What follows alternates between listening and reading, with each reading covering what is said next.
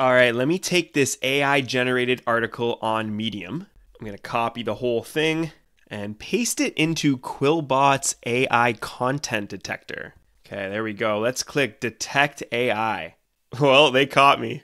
These AI content detectors represent the percentage of words that are likely AI generated or content that has been refined using an AI tool. And how they usually work is they look through the text and they grab consistent words that are known to be used frequently by AI tools such as ChatGPT.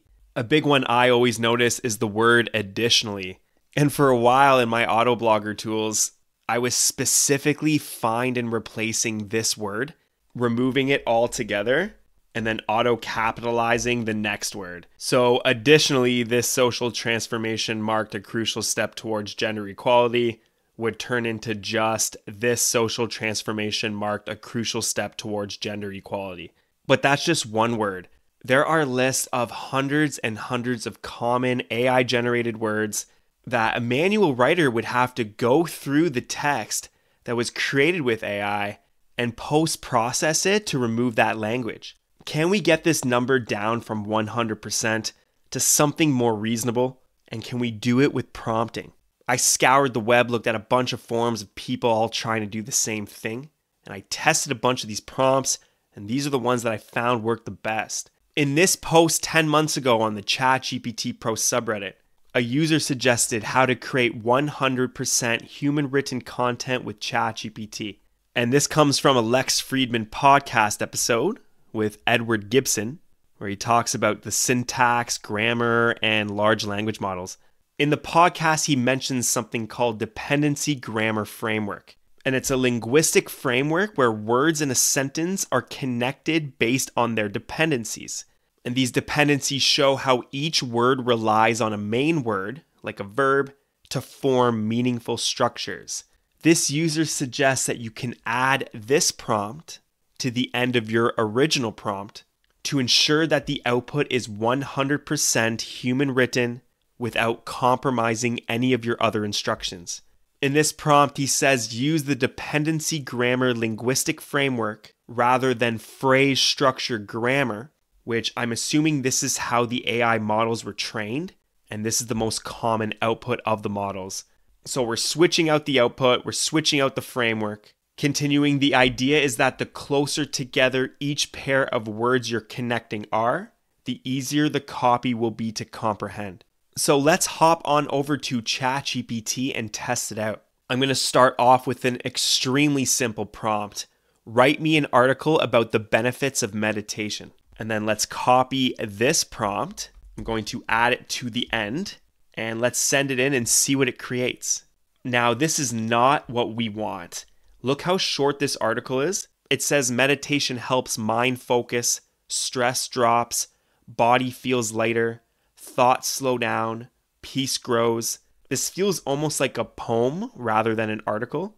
And I wonder if it's because it's using that dependency grammar linguistic framework. Anyways, I'm going to copy this and paste it into the AI content detector. Let's click detect AI. And we're still getting 52%. It's thinking the last paragraphs are written by AI. And based on my testing, this is actually a pretty good result, but the text is way too short. I'm going to put this time, write me a full-length article on the NBA expansion teams that never made it. Let's grab that extra prompt again, paste it in, send it through. I actually don't like the style of this type of text. It still sounds like a poem to me. It's just expanding it now. The NBA has always looked to grow. Some cities got teams. Others tried and failed. Many proposals came close. Some had owners, arenas, and fans ready. Let's copy this text, paste it into the AI content detector. Let's click detect AI again. And look at this. This time we got 0%. 0% of the text is likely AI. So we do have something here with this prompt, but I don't think this is the only thing that works. Another one I like to use is something like aim for a flesh reading score of 80 or higher. Use the active voice and avoid adverbs. Avoid buzzwords and instead use plain English. And then you can add something like avoid being salesy or overly enthusiastic. and instead express calm confidence. If I copy this prompt and use it on my MBA expansions team's article, let's see if we can lower the AI content detecting score.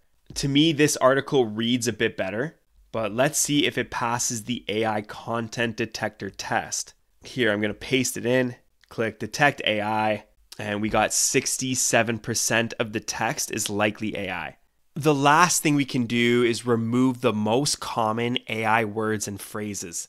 As I showed earlier, words like additionally, therefore, however, consequently, all of these words that are not usually used in regular human language, they're obviously used, but very infrequently.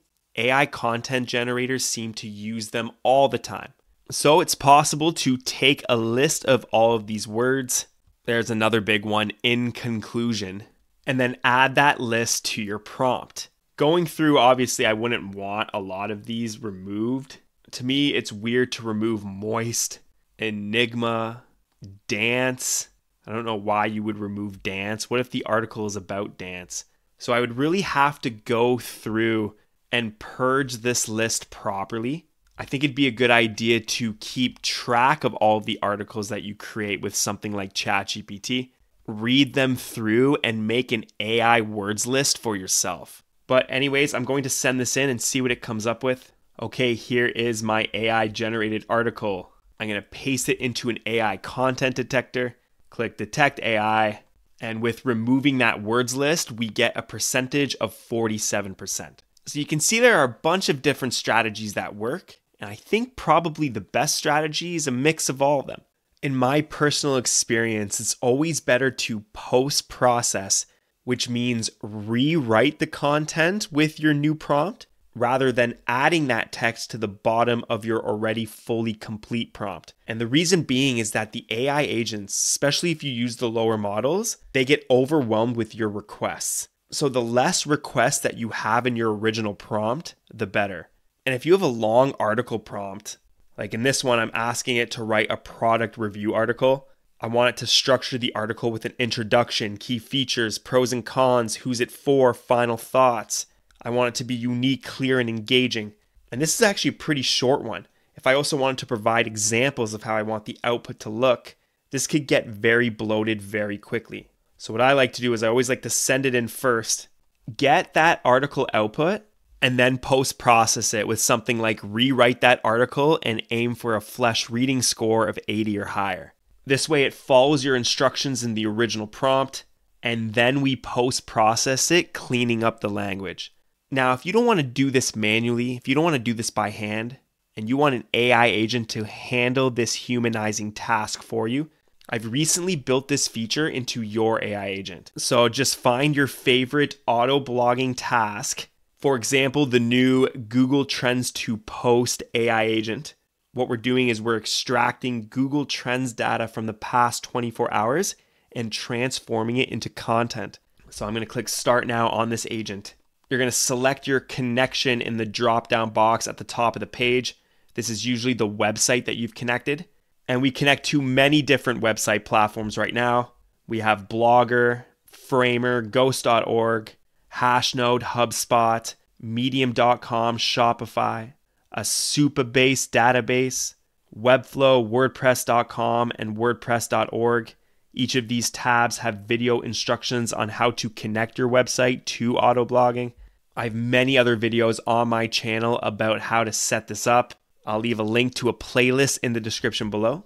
But continuing on, Google Trends to Post. I'm going to select my Medium website. I'm going to select my content scheduling. It's going to scrape Google Trends every day. It's going to post on all days of the week. I'm going to keep the title prompt the same. I'm going to keep a default agent prompt. This is me telling the AI agent how to create my articles. I want to target Canadian trends. I live near Toronto, Ontario, so this is most relevant for my business. I want to publish all the articles that are produced. And here we see the new feature called humanizer. So the humanizer toggle, it rewrites your article for a more natural tone and improved readability. And just a word of note that this modifies your original prompt so you'll have less control over the final output. And like I showed earlier, this is a post-processing step. So if you wrote a giant agent prompt and you wanted your articles to look a specific way, even sound a specific way, when we post-process it with the humanizer prompt, it's going to take away some of that magic that you originally prompted it. But if you're okay with that and you like the type of prompts that we showed earlier, then you can toggle this on. I give you two options. I give you a readability option. This has to do with the Flesch reading score. I'm going to keep it at 8th and 9th grade, easily understood. And then we also have an option to remove AI words. And it's going to take a specific list of words that I have collected over time, and it's going to remove them from the output and either replace them or ignore them altogether. So you'll get more human-like sounding text that doesn't flag these AI content detectors. So here I'm going to go basic list. And now continuing with my agent workflow, I want to include images, maybe use the Flux-Schnell model. I won't add some boilerplate text or topics and tags for this example. But then I can click Start Agent, and then this Google Trends to Post automation is going to scrape Google Trends daily, pick out a randomly trending topic, search for that topic in Google, grab some news articles about that topic, and then take that information and write your own content for your website. And then beautifully with the humanizer prompt, we'll be able to post-process that text so that it sounds more natural. Paste that agent's output into Quillbot's AI content detector, and there we go. That's a pretty good result. If you want your content marketing on autopilot and you want to try out the new humanizer tool, it's all done automatically for you in the backend, and it doesn't add any extra step onto your plate. You can check it out at youraiagent.com. I'll leave a link to this in the description below. If you want to learn how to build your own AI agents and turn it into a profitable web app, check out my online course, How to Build a Custom AI App.